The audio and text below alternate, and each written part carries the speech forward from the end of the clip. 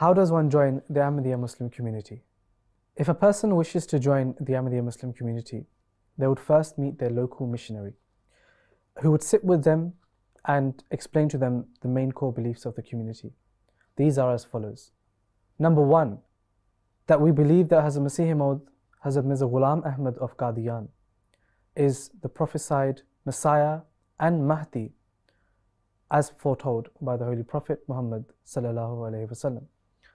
Number two, we believe that him being a prophet means that our understanding of Khatamun Nabiyyin is that a non-law bearing prophet can come after the Holy Prophet, peace and blessings of Allah be upon him, who will be subordinate to him and will serve him. Number three, we believe that Hazrat Isa, Prophet Jesus of Nazareth, died a natural death, and that means that the Messiah that is to come will be from among the Muslims.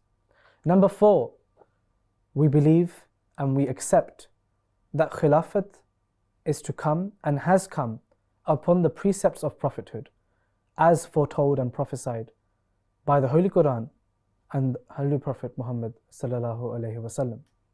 If an individual understands and accepts these points, then we would request them to read a few of the books of the community, namely the philosophy of the teachings of Islam and the 10 conditions of Bayt. When they are happy to sign the Bayt form, this will be presented to them. This is the declaration of initiation.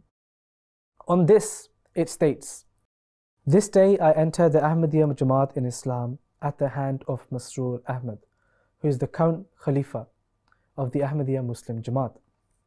It further states, "I promise that I will always try my best to abide by the 10 conditions of Bayt as prescribed by the promised Messiah, Hazrat Mirza Ghulam Ahmad of Qadian."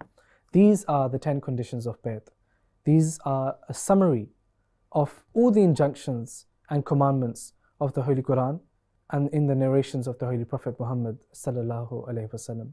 By abiding and following these instructions, it allows us to become a better human being and to build a strong and everlasting relationship with Allah the Almighty.